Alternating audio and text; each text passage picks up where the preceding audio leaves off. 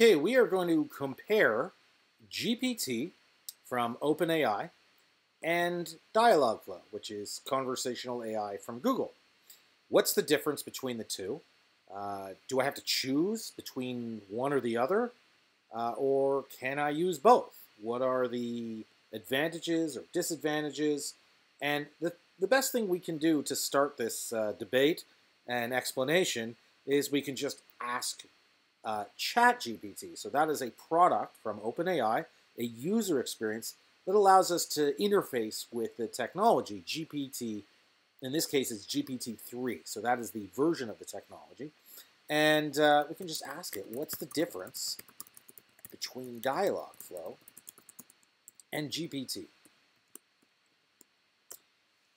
And what you'll see here is that ChatGPT, the product that we're using, is able to generate a response.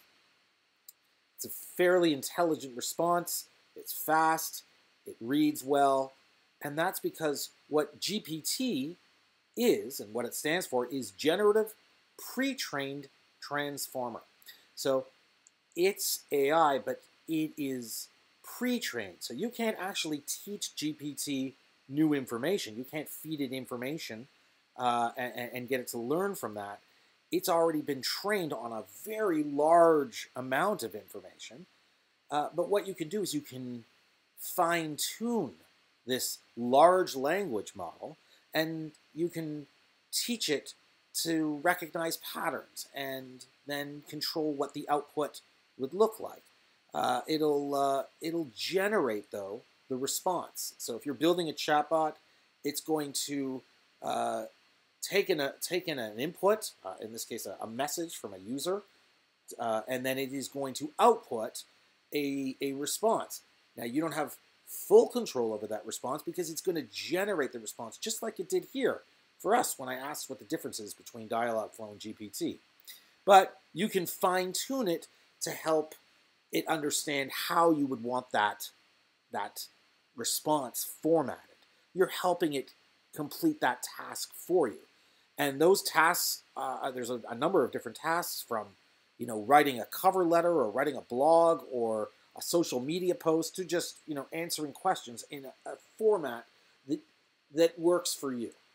It is still generating the response because it is pre-trained, and this is what the technology does. And you see a lot of generative technologies generate where you just input a message and it can generate an image, it can generate art.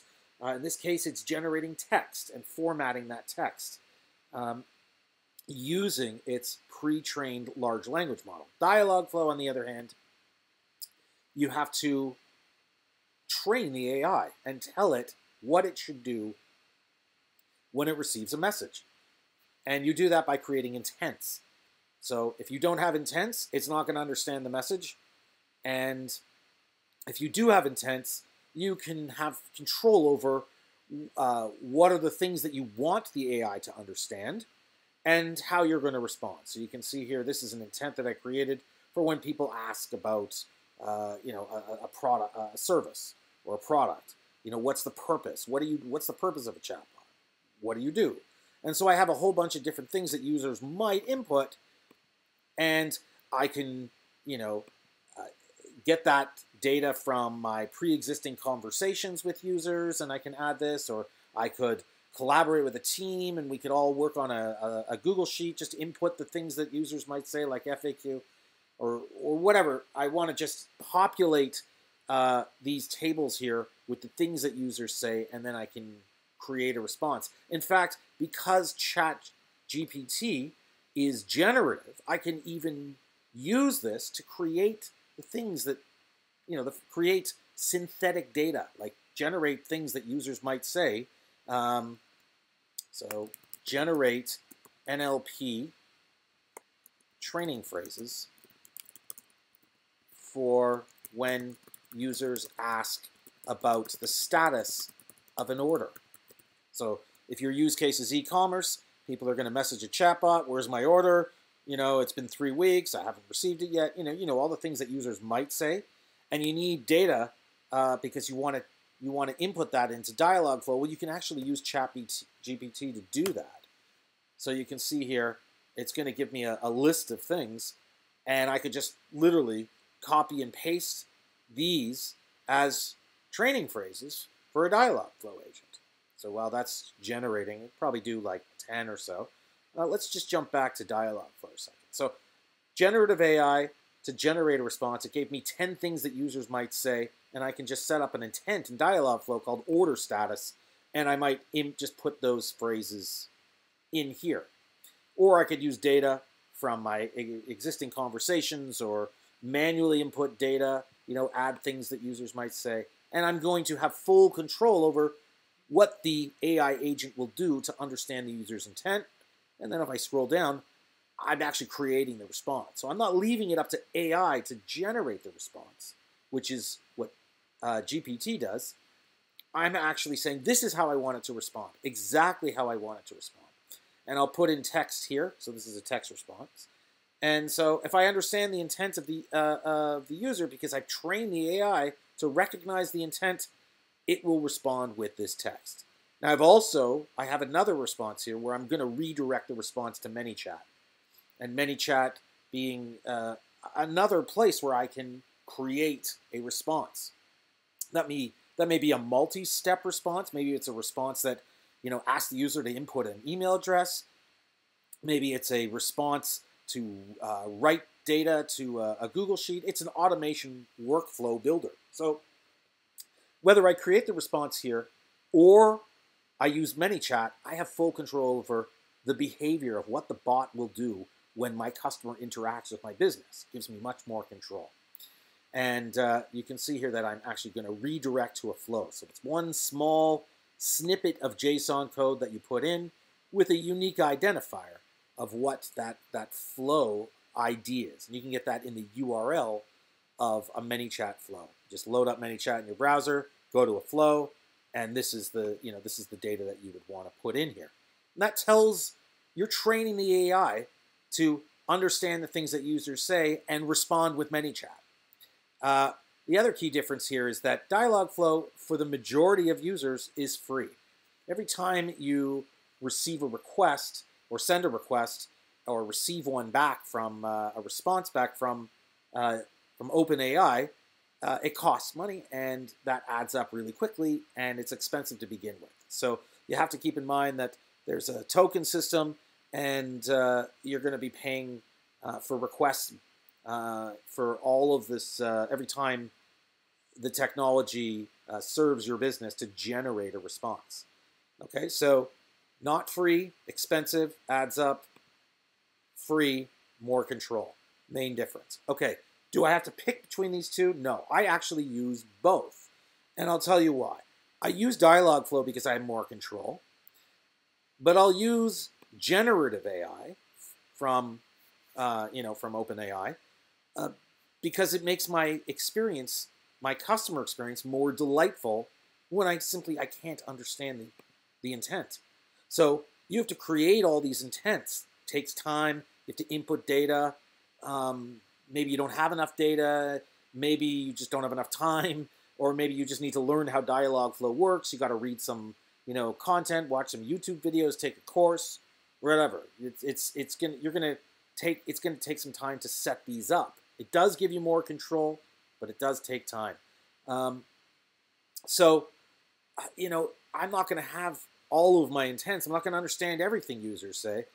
But with GPT, it's been trained on a very large amount of data, and it will generate a response that, whether it's correct or not, is subject to debate. It may be somewhat correct, but it certainly will read well, and it'll keep your user engaged. And as you feed it data to fine-tune the model, you can tell it what the behavior should be, even though it's writing the response on your behalf.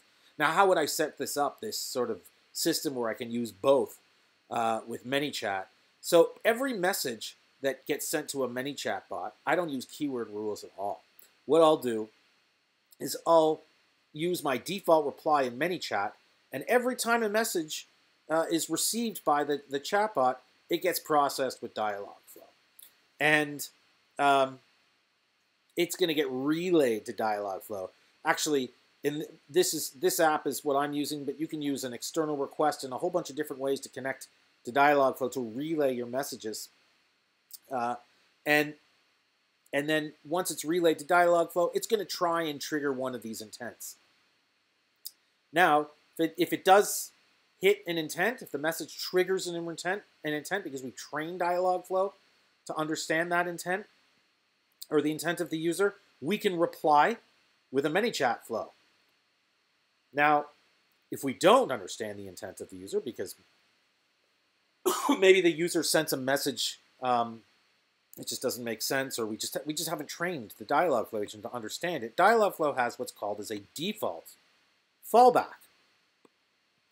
So that message will hit this fallback.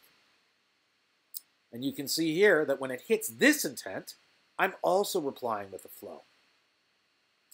So what I'm doing is I've set up this flow here. So Dialogflow will respond with this ManyChat flow. And at this point, I'm going to make a request. It's an external request.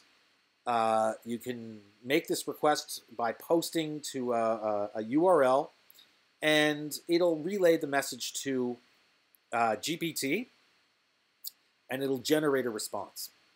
I'm not going to go into the details here how to do that. There's a lot of free content and tutorials online on how to easily relay message data to GPT, and then what it'll do is you'll get back a response. That response gets stored in a custom user field here, and then you'll just display the message for the user. So it's the best of both. One is free, so let's try and understand the user's intent with our free product here, Dialogflow. And if we can't, let's then relay that message to GPT, and let's give the user let the technology generate a response for the user, and that keeps them engaged. And you may want to, at this point, not only generate a response, but then, take them into a menu of, here are some things that I can help you with immediately. So you can create an additional step after this. You have more control in terms of where the user flows in your conversation.